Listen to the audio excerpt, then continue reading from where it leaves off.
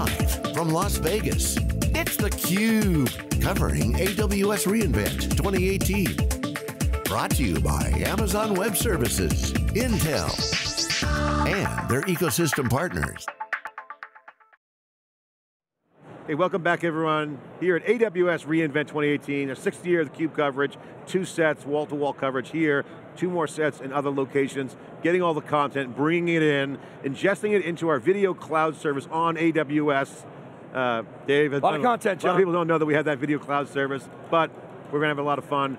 Ton of content, ton of stories, and a special analyst segment, Jerry Chen, guest here today, CUBE alumni, famous venture capitalist at Greylock Partners, partnering with Reid Hoffman, founder of LinkedIn, great set of partners at Greylock, great firm, tier 1, doing a lot of great deals, rocked set, recent one. Thanks, yeah.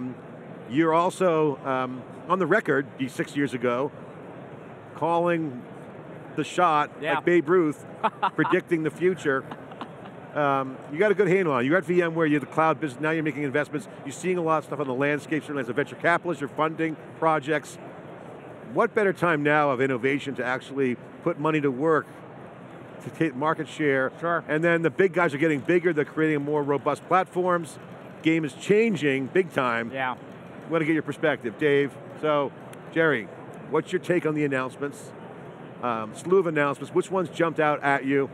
You know, I think, so there's kind of 2 or 3 areas. There's definitely the hybrid cloud story with the Outpost. There's a bunch of stuff around ML and AI services, and a bunch of stuff on data and storage. And for me, I think what they're doing around the ML services, the prediction, the personalization, the text OCR, what Amazon's doing at that app layer is now creating AI building blocks for modern applications. So you want to do forecasting, you want to do personalization, you want to do text analysis. You now have a simple API to basically build these modern AI-powered apps. So he's doing to the app infrastructure layer what he's done to the cloud infrastructure layer by deconstructing these services. And APIs, obviously the center, that's what web services are. So question for you is, do you see that the core cloud players, obviously Amazon, big lead, Google, Microsoft, others, it's a winner take most, you called that 6 years ago, and that's true, but as they grow, there's going to be now new cloudification going on for business apps, new entrepreneurs coming to market. Who's vulnerable, who wins, who loses as this evolution continues, because it's going to enable a lot of opportunity. Yeah, well, I mean, Amazon and cloud in general is going to create a lot of winners and losers, like you said. So I think you have a shift of dollars from on-prem and old legacy vendors, database storage, compute, to the cloud. So I think there's a shift of dollars that are winners and losers. But I think what's going to happen is, with all these services around AI, ML, and cloud as a distribution model, a lot of applications are going to be rebuilt.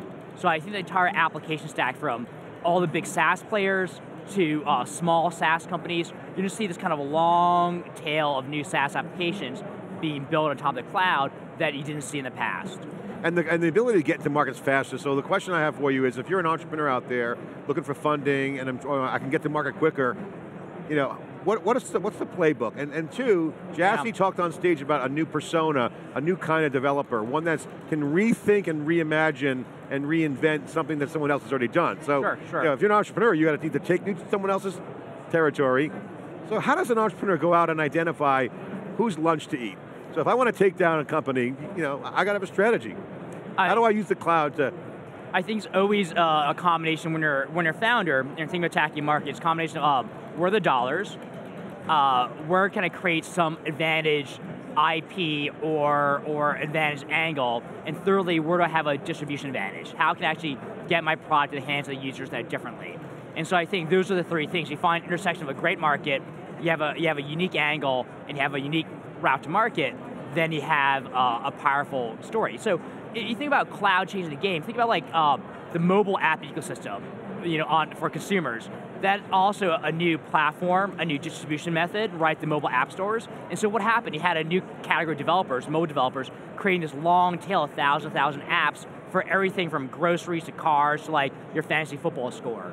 So I think you're going to see distribution in the cloud, making it easy to get your apps out there. You're going to see a bunch of new markets open up, because we're seeing verticals like healthcare, construction, financial services that didn't have special apps beforehand be disrupted with technology, right? Autodesk just bought PlanGrid for $800 million. I mean, that's unheard of, construction software company. So you're going to see a bunch of new verticals like that be opened up. And then I think with this cloud technology, with compute, storage, network becomes free, and you have this AI layer on top of it, you can power these new applications using AI that I think is pretty damn exciting. Yeah, so you described this sort of, we went from client server to the cloud, brought a whole bunch of new app providers. Obviously Salesforce was there, but Workday, ServiceNow. What you described is a set of composable digital services running on top of a cloud. So that's ripe for disruption. So, do I have to own my own data centers if I'm a big SaaS company? What happens to those big guys? I don't think you have to own well, you don't have to own your own data center as a SaaS company. But you could if you wanted to, right? So at some point in scale, a lot of the big players build their own data centers. Like Airbnb is on Amazon, but Dropbox built their own storage on Amazon early, then their own data center later. Uber has their own data center, right? So you can argue that at some point in scale, it makes sense to build your own, so you don't need to be on Amazon or Google or Azure to start, but it does give you a head start. Now the question is, in the future, can you build a SaaS application entirely on Amazon, Azure, or Google without any custom code, right? Can you hydrate what I call private SaaS? Like a single instance of my SaaS application for you, John, or for you, Dave, that's your data, your workflow, your information personalized for you. So instead of this multi-tenant CRM system like Salesforce, I have a custom CRM system just for Dave, just for Jeff, just for Jerry, just for theCUBE, right? I think yes to that. I think that's definitely a trend I would see happening. It's what Infor is trying to do, right? Sure. Charles Phillips is, friends don't let friends build data centers, but they still got a big loss in legacy there, but it's an interesting model, focus on verticals or micro verticals, or like a healthcare example that you're giving, and a lot of potential for here's why I think I like this, because I think, and I said this before in theCUBE, maybe it's not the best way to say it, is that if you look at the benefit of AI, data-driven, the quality of the data and the power of the compute has to be there. AI will work well with all that stuff, but it's also specialized around the application's use case. So you have specialism around the application, but you don't have to build a full stack to do that. You can use a horizontally scalable cloud distribution system, in your word, and then only create custom unique workloads for the app, where machine learning is involved, and AI, that's unique to the app, that's differentiation. That could be the business model or the utility. So, multi-tenancy could exist, in theory, at the scalable level, but unique at the top of the level, so yes, I would say I'd want that hosted in the most customized, agile, flexible way. So I would argue that that's the scenario. I think that's the future. I mean, one of my, I think you were saying, Dave, like, friends don't let friends build data centers anymore, you probably don't need to build a data center anymore because you can actually build your own application on top of one of the 2 or 3 large cloud providers. So it'll be interesting to see what happens in the next 3 or 4 years. We're going to see kind of 1,000 flowers bloom of different apps. Not everyone's going to make it. Not everyone's going to be a huge Salesforce-like outcome, but there'll be a bunch of applications out there. And the IoT stuff is interesting to me. So observing a lot of what the IT guys are doing, it reminds me of people trying to make the Windows mobile phone. It's just trying to force IT standards down to IoT. What I've seen from AWS today is a more of a bottoms-up approach. Build applications for operations technology people, which I think is the right way to go. What are you seeing in IoT apps? What's the formula there? I think what Amazon announced today with their time series database, right? Their time stream, prediction engine, plus their Outpost offering with the VMware themselves, you're really seeing a combination of IoT and edge, right? And so the whole idea is, one, there's a bunch of use cases for time series and IoT, because sensor data, cameras, self-driving cars, drones, etc. There's more data coming at you, and that's all. And Splunk has proven that big time. Correct. Splunk's a $18 billion market cap company, all on time series data.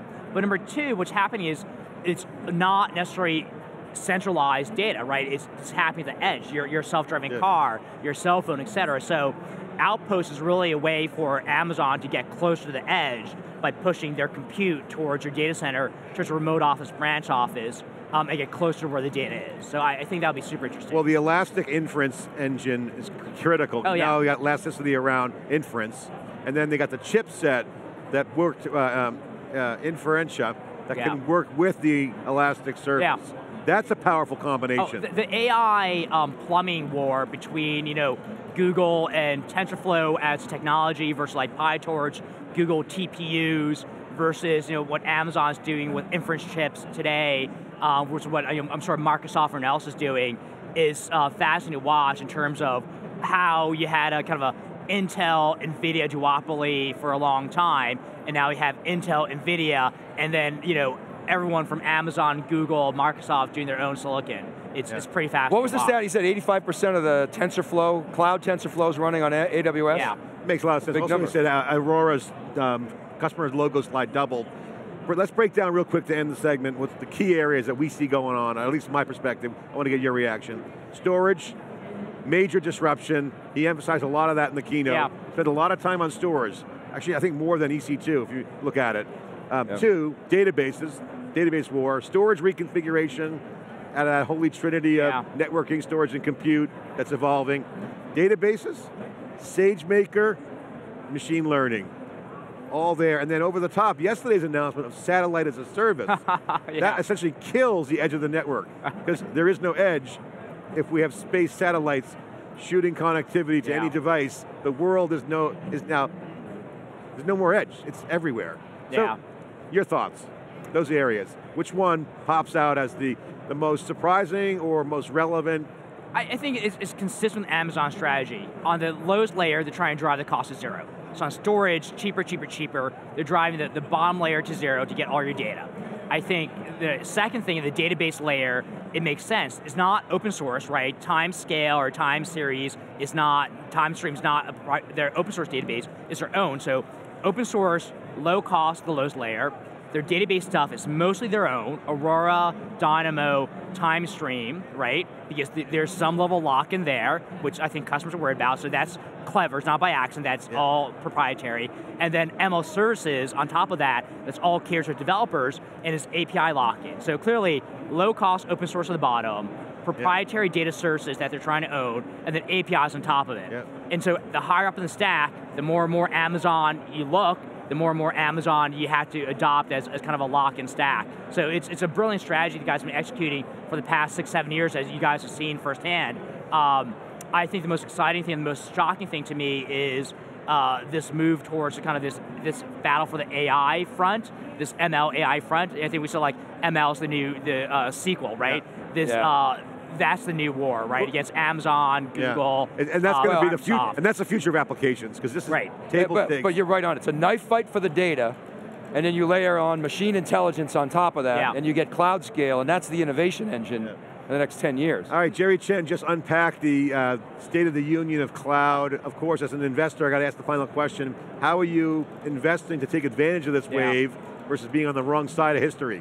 I have frameworks for everything. There's a framework on how to attack the cloud vendors, and so I'm looking at a couple things. One, seams in between the clouds, right, or in between services, because they can't do everything well, and they're kind of these large continents, right? Amazon, Google, Azure. So I'm looking for seams between the three of them. I'm looking for two, deep areas of IP that they're not going into, that you actually have proprietary tech, and then verticals of data, like source of the data or workflows that these guys are in great, and then finally kind of cross-data, cross-cloud solutions. So something that gives you the ability to run on-prem, off-prem, Microsoft, Google, Azure. Yeah, fill in the white spaces that are big white spaces. They're big white spaces. And then hope that could develop into, good. Jerry Chen, partner at Greylock Partners, formerly VMware, part of the V-Mafia, friend of theCUBE, great guest analysis here with Dave Vellante and John Furrier. Thanks for watching us. Stay with us, more live coverage. Day 2 of 3 days of wall-to-wall coverage at reInvent. 52,000 people, the whole industry's here. You can see the formations, we're getting all the data, we're bringing it to you. Stay with us.